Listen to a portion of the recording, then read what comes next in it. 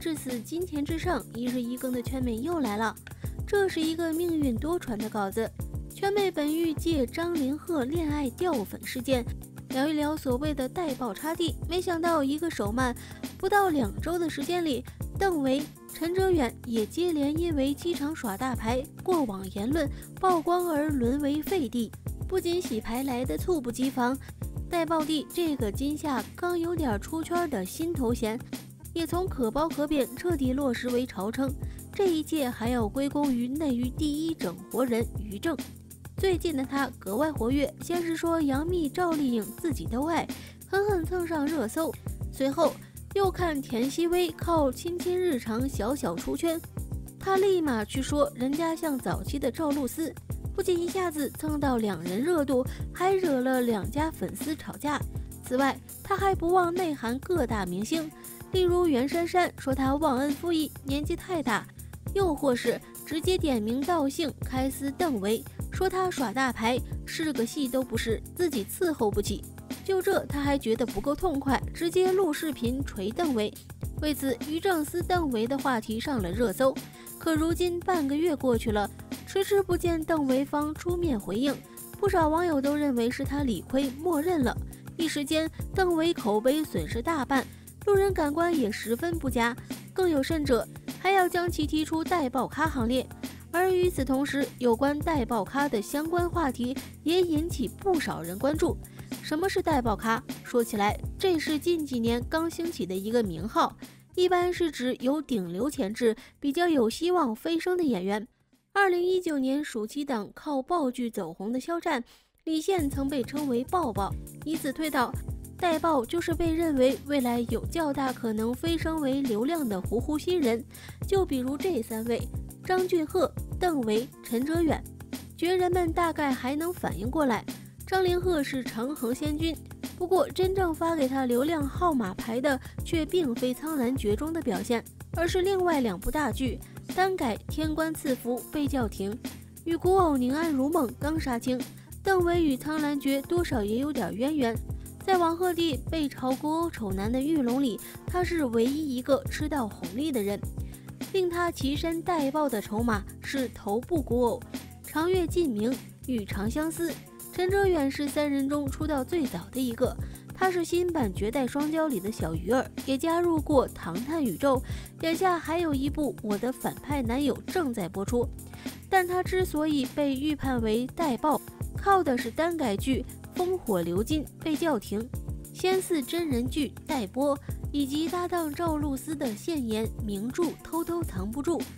凑足3人，规律一下子明显了。流量小生从2014年演古偶的李易峰、陈伟霆算起，直到2021年单改 3.0 的2位，都遵循着剧爆带动人红这个基本逻辑。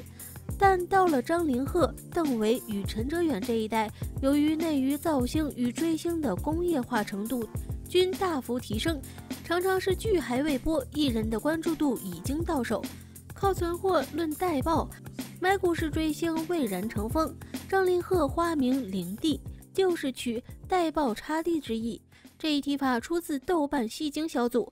不管最初一批通稿选评的人是认真预测、纯属缺德，还是拿钱办事，总之在经过一通搬运发散之后，吃瓜网友印象里内娱不知不觉就多了几个帝。除了张凌赫，另外几位稳定帝族成员有陈哲远，同样的还有张晚意。先不说他已经手握觉醒年代中陈延年一角，无限拉好感。就在前不久，张晚意又一天官宣2部剧，还都是大饼。先是与顶流杨紫搭档的男主戏《长相思》，最后又是正剧父辈的旗帜，并还是绝对的一番。此外，这个暑期过后又多了几名候补，包括《星汉灿烂》男二的李云睿，《宁安如梦》的男二王星越，《长相思》男4王弘毅与玉骨遥男配叶圣嘉。而若明星一旦拥有了带爆家的头衔，好处也挺多。一方面，光靠这个头衔就能获得不少的关注度，频刷存在感，成了豆瓣小组营销号的常客。但凡有点新动态，就会被拿出来反复考察评价，在不知不觉中，明星的知名度和讨论度都会有一定程度的上升。另一方面，据业内人士透露，带爆咖的含金量较高，在一定程度上，这个称号也代表了民心所向。演员若有了带爆咖的名号，就相当于多加了一层滤镜，变得更有底气，因此更容易被圈内的导演、制片选择。在这种情况下，带爆咖就如同提前拿到了爆红的入场券，即便没有足够的流量和作品，也能收获不少的热度和粉丝，从而吃到流量红利，提前享受贷款爆红的待遇。但正因此，很多时候有些演员被吹捧得太过，变得格外膨胀，他们盲目自信到还真以为自己成了顶流。例如前面说到的邓为，其实早在于正开撕前，他就被爆出在机场耍大牌的新闻。当时不少网友都看好邓为，称呼他为帝，但可能是称呼的次数太多，捧得太高，不小心把他洗脑了，还真以为自己有多红。在前不久的机场路透中，他把自己捂得严严实实，而其中工作人员一手叉腰，一手指着粉丝大声呵斥不让拍照。随后邓为直接拿起手机对着周围所有人都拍了一遍。进入电梯后，他不仅背对粉丝，还直接把电梯当成了自用。视频一经曝光，立马引起了不少网友的讨论，几乎所有人都在吐槽他是在胡作非为，太能装了。这时候工作人员出面道歉了，声称是因为现场人太多，粉丝都围了上来，担心人群聚集。可这个说法压根站不住脚。定睛一看视频，邓为周围全部空荡荡的，除了路人外，只有远处站着4、5个粉丝。为此，邓为直接被网友群嘲是小牌大耍。同样的，还有圈内人士爆料称，不只是邓为，很多艺人看到自己在带爆行列后，心态就会发生改变。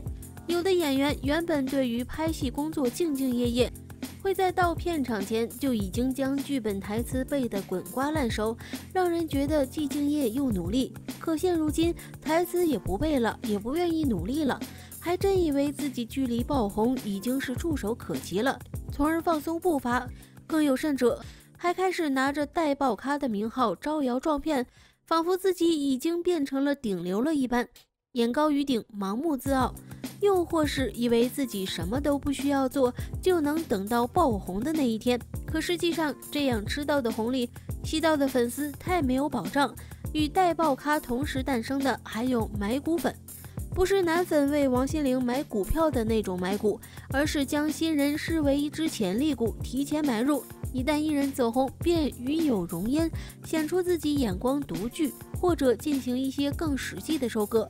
当年800站姐齐聚横店拍《好一行》，或者为了左肩有你不惜跑到东北受冻，都属于买股行为。有一种说法是，这种风气源自韩娱的红人粉。众所周知，偶像相比演员、歌手更加产品化，极度依靠公司的包装推广。